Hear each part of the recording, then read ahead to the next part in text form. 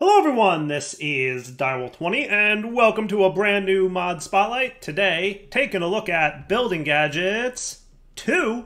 That's right, Building Gadgets 2 will shortly be available for Minecraft version 1.20.1 and going forward, hopefully.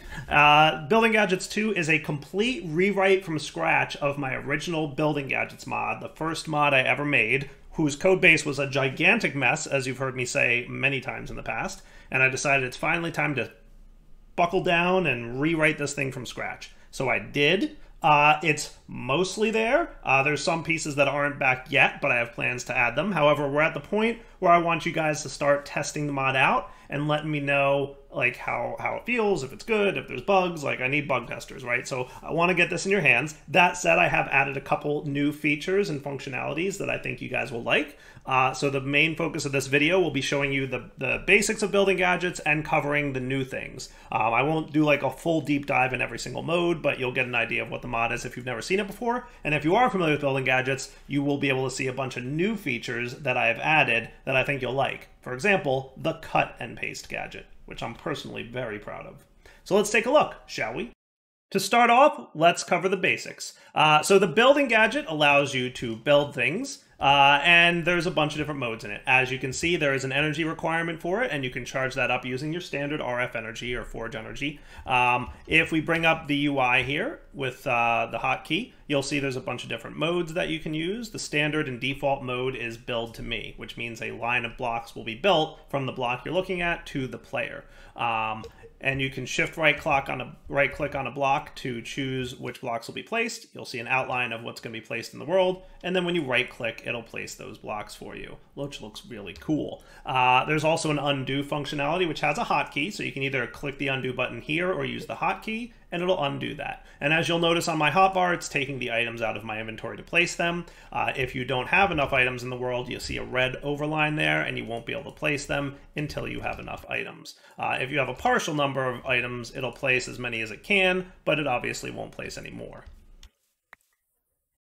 There's a bunch of different modes available here, such as grid mode, which will place blocks in a grid. And with this one, you can see the grid positioning. So if we look at these blocks here, you'll notice that it's placing in a bit of an area here with a gap in between. And as we increase the range, which also has a hotkey, by the way, you'll see it eventually gets larger and larger. And then it's a bigger area, but closer together. And then finally, an even bigger area and closer together. So this is a great way to place torches or stagger things. This particular mode and a few others has a place on top modifier. So if you enable place on top, it'll place the blocks on top of the block you're looking at. So right now it's kind of placing it around these blocks. If I choose place on top, it'll go ahead and place them on top of it. And then you can do something like this.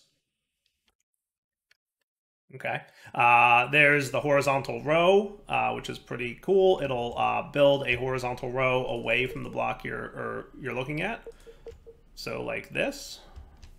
And it's the direction you're looking that it goes in. And again, this accepts a place on top modifier. So if you want to build out like that, you can. Okay, there's the horizontal wall, which will build around or on top of whatever blocks you're looking at. And you'll notice the undo functionality will quickly overwrite and reverse the blocks as they're building for you. Stairs mode, surface mode, which will basically place itself on top of any block that you're looking at. So you'll notice I'm looking at tall grass here. It'll place it on top of that. If we, for example, had, let's say, break out a few blocks here. Notice that when I'm looking at it, I'm looking at dirt, so it's only going to place on top of the dirt. And here I'm looking at grass, it's only going to place on top of the grass. However, with surface mode, we can enable fuzzy, which will place on top of any block.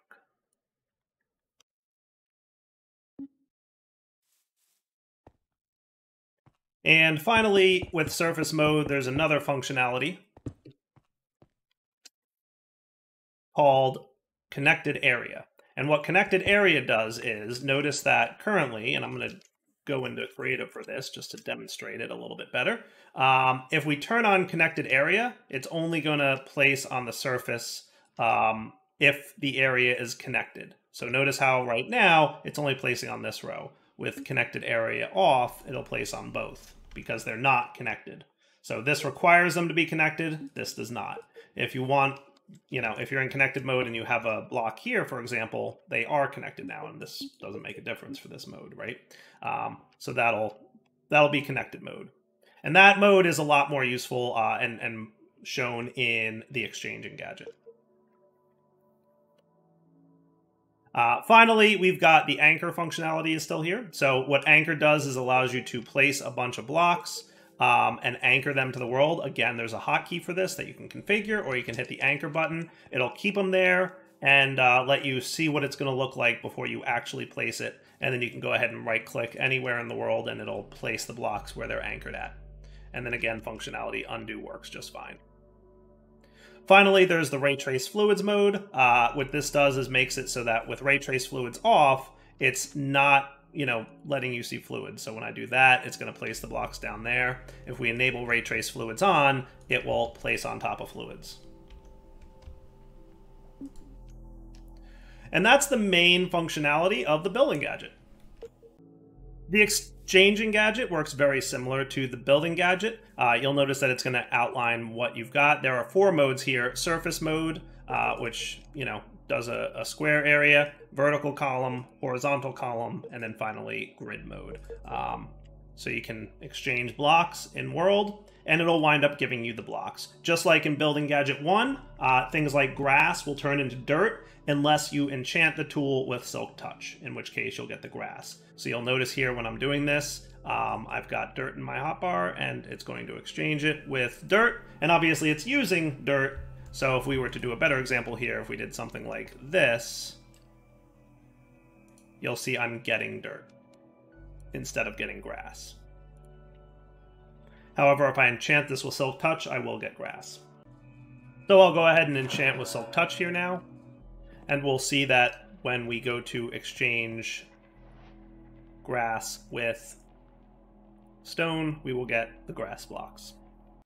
Similar to the BuildingGadget, you can undo. So for example, if I were to place some blocks in the world there and then undo them, they would reverse back and go back. Obviously, you're going to need the items in your inventory still for the undo to work. You also have the fuzzy and connected textures area here. So for example, if I put it on surface mode and we extend this range a little bit, you'll notice that it's only going to swap out dirt blocks unless I turn on fuzzy mode, in which place it'll swap out whatever blocks it wants. In addition, we can turn on connected area mode, which will only extend to connected areas. So a better example might be over here. If I was trying to swap out some dirt, we'll see that connected area doesn't make a difference because there's this section in the middle. However, now we're only going to swap out this row unless we turn off connected area, which we'll be allowed to do both.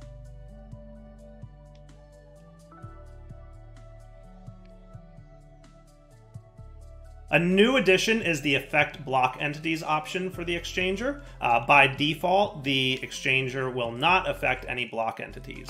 So things like a chest, for example, will not be affected when you go to exchange it.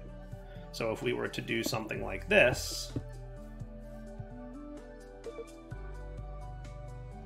you'll notice the chest is not affected. However, if you want to affect block entities, you can turn this on, and then apparently it won't work. Well, that was supposed to work. See? Find bugs.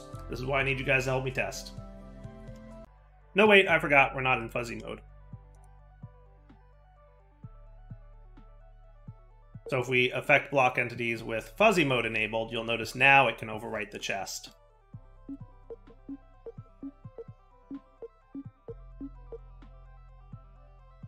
Notice the chest will drop its contents and you will get the chest back. It will not automatically give you the contents of the chest.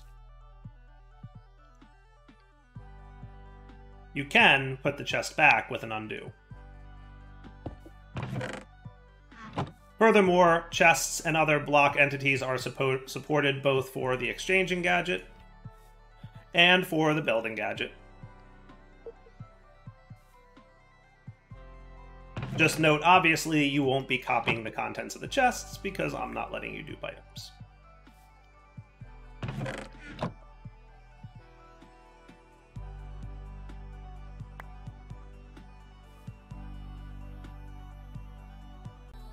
Next up is the DestructionGadget. This one has slightly different functionality from the other gadgets. By default, all of the settings are set to 0, which means it won't do anything. What this block does is destroy blocks. It will remove blocks from an area and not give you the drops. That is a very important note. So for example, if I enable depth of 1, you'll see that I am now in depth of 1. And whatever area I'm looking at, it will void when I right click.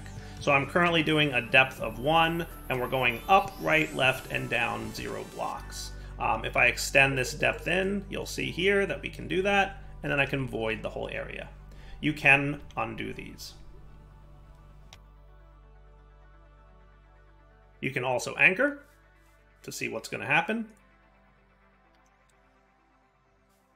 And you can expand on the up and down direction. And this up and down direction depends on the block face you're looking at. So for example, right now I'm looking at the top of the block face, so up and down is that way. However, if I'm looking in this direction, up and down is that way.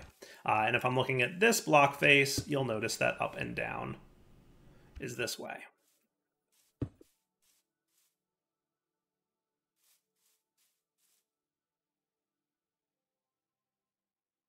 Just like the ExchangingGadget, by default, this does not affect tile entities. So if I came over here and we brought this depth down to 1, you'll notice it won't affect the tile entity. However, if I do allow it to affect tile entities with the same setting that's in the exchanger, I can now void out tile entities. Note that it'll drop any contents. However, any other things that would, the chest itself doesn't drop. Also, the item itself doesn't drop. So with the charging station, for example, the coal here will drop into the world, but we'll lose the energy and we'll lose the charging station itself. Can't imagine too many situations where you'd want to void tile entities, but hey, that's your decision. It should be noted that you can either bring this menu up by holding the F key or whatever the hotkey is for the menus, or you can shift right click and it'll come up without you having to hold a hotkey. Now on to two of my favorites. First off, we'll take a look at the CopyPasteGadget. The CopyPasteGadget has two modes, copy and paste. The CopyPasteGadget has a few other things that we can take a look at here as well. So first off, let's try copying an area. Simply right-click on one corner and shift right-click on another corner, and you'll see the area highlighted here in green. These are the things that you are copying. Once you've copied this, you can switch to paste mode, and you'll see the exact same structure rendered. It starts at the position that you right-clicked, so the first right-click position here. We can anchor this just like we normally did, and then we can right-click to build that structure. Pretty cool. In addition to this, when you're in copy mode, you can go ahead and edit the copy settings. So if we go into the settings menu here, we'll see the X and Y and Z coordinates of where we're copying. So right now we're starting at 0 and we're ending at X -7, Y 0, Z -2. And we can adjust these as we see fit. So if we want to expand the area a little bit more, if we want to go higher, we can. If we want to go lower, we can. And if we want to go higher like this, absolutely. So if we wanted to go down a Y level and then up on the end and confirm that, now when we go to paste, you'll see that we're grabbing the dirt and grass below it. This does not have a red overlay if you're missing items, and it'll just skip any items you're missing. So when I go to place here, you'll notice it doesn't place any of the grass blocks because I don't happen to have any in my inventory. In addition, with paste mode, when you go into the settings menu, you can adjust where the placement is. So the settings menu button, when you're in copy mode, lets you do this and change what's being copied. In paste mode, that settings button will allow you to adjust where in the world the paste will go. So if you want this to go a few blocks higher than normal, and hit confirm, and if we anchor this, you'll notice it's being placed up there, 6 blocks above where I looked, and then right-click to place it. In addition, there's a convenient materials list that you can look at to see how many blocks you need and how many blocks you're missing. You'll notice here that it tells you need 16 stone blocks and you have 16, 17 dirt blocks and you have 17, and 0 out of 7 grass blocks because you don't have any of those. If you grab a couple grass blocks here, when you're missing some number of items, it will be colored yellow. So red means you don't have any of it, yellow means you have some of it, and green means you have enough to do the paste. And if we were to go ahead and paste this here, and reset the adjustment, you'll notice it pasted some of the grass blocks in, as many as it could. When you're in creative mode, everything will work for free, so you don't need to have the appropriate items in your inventory, and it won't exchange or require energy. In addition, if we pop over here to a nice little 9x9 house that I set up, I'm going to go ahead and place some things in here just to get ready. So we're going to start smelting up some oak blocks into some charcoal for us. I'll place some items away that I don't need anymore, and I'm going to try copying this whole building. So let's start with the copy area. We're going to click from here up to here. And you know what? I want to get the flooring, so let me go into the settings menu. We're going to drop down one Y level and bring it a little bit higher. And now when we confirm that, we can go ahead into paste mode, and we'll see that we're ready to paste the entire building. Since I'm in creative, I don't need these items in my inventory. However, you can still look at the materials list to see everything you need: the grass, the oak planks, the pressure plates, the torches, the stone bricks, etc. Because copy paste does not copy tile entity data, when we go ahead and paste this into the world, you'll notice that the chest is empty and the furnace is empty. So none of that data came across. You'll also notice the bed and the door did not come through. Beds, doors, and a few other blocks are blacklisted entirely from the mod because they are very annoying. One other setting we haven't talked about just yet is a new feature, and that is the replace blocks feature. If I go ahead and break down here, actually, you know what? I'm gonna instead leave these here, and I'm going to, in the settings menu, have this go down one Y level, right? I'm going to anchor this guy, and now he's ready to place in the world just like he did before.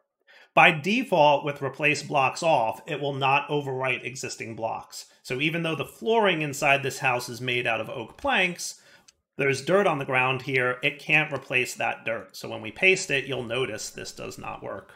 I'm going to undo that, and then I'm going to turn on replace blocks mode. When I do this, and we anchor it, and we go ahead and place it in the world, you'll notice it's exchanging the grass for the oak planks. Pretty cool. And in case you were wondering, yes, air is exchanged as well. So for example, I'm going to go over here and I'm going to anchor this. And I'm going to place this building inside this hill. Ready?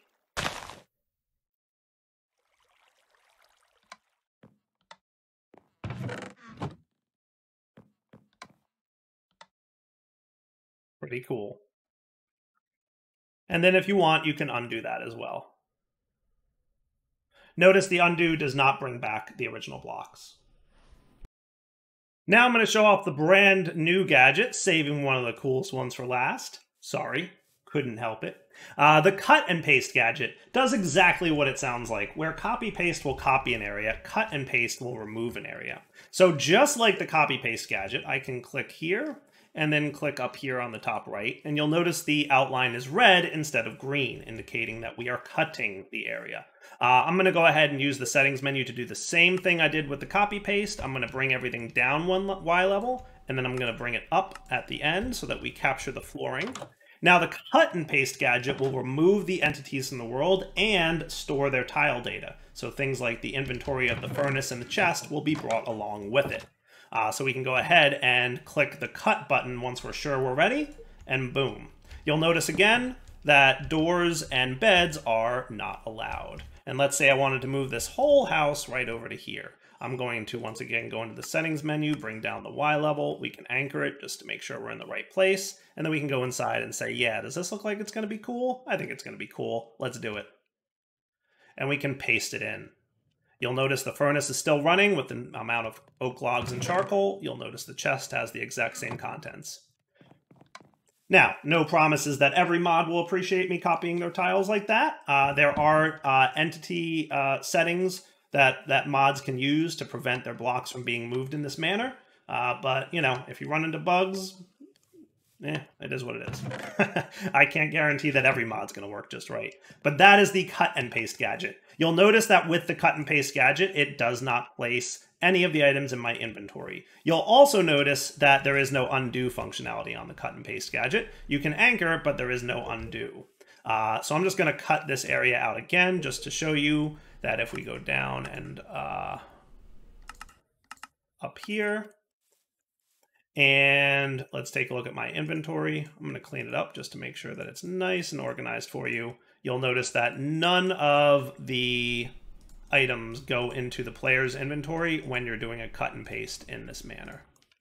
So again, cut. The data is simply stored on the tool. One note, you can now go cut and paste another area. However, you can only store one area at a time per tool. So if you were to try to go and cut this, you'll notice this tool already has cut data stored. Click again to overwrite this data. When you close the menu and reopen it, you're going to get the same warning. If you click it a second time with this tool open, it will overwrite the data on the tool, and you will lose those blocks forever. Them's the breaks, kids. Oh my, I placed it a little bit too low, didn't I? So let's demonstrate what happens here. If I were to go ahead and cut this area now, it has no problem cutting it because the tool doesn't have any cut data. However, if I were to now go ahead and try to cut from here to here, I get the warning. If I click again, it says, all right, the original grass blocks that I cut are now lost forever, and I can paste in the 3 that I had. I'm going to go ahead and clear this adjusted placement and paste back the grass. So a couple notes about the cut and paste gadget. The replace blocks functionality is on by default with this one. Ideally you're going to be overwriting blocks all the time. You can turn it off if you wish. Just note, you only have one chance to paste your blocks into the world. For example, if you try to put a chest inside of a wall and replace blocks is turned off, you'll lose that chest data. So you only get one chance to paste things. Make sure you do it right. Them's the breaks.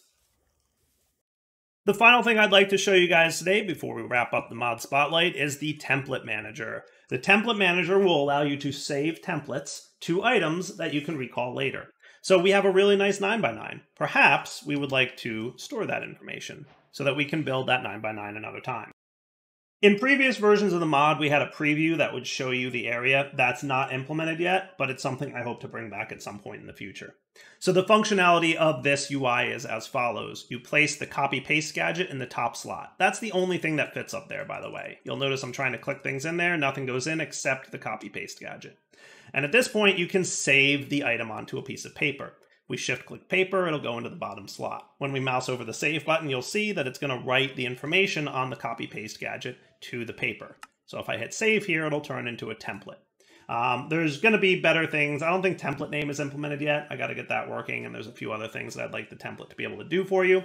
But for now, note that this template stores the information that the CopyPasteGadget had. As a reminder, I'm going to jump into Creative real quick. The CopyPasteGadget had my beautiful house.